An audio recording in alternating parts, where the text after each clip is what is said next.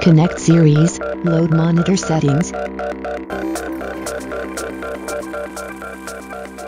load monitor.